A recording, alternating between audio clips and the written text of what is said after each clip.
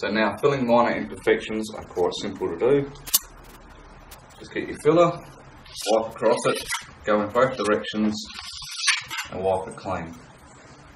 I prefer to underfill, then go over the second time and you'll have a nice finish and it'll be very easy to sand.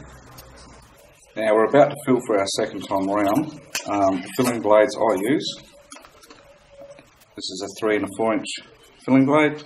They come in a set of 4. These are the most commonly used for filling walls. So now I'll show you how to do the final coat. As I showed you earlier, the first coat's a very just a skim coat. Second time round's also another skim coat, maybe a little bit thicker if needed.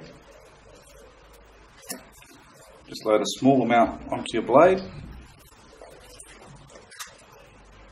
put a little bit on the wall, and then just grade it down. Simple as that. A bit more there, grade it past it. You can see a larger section, take that off.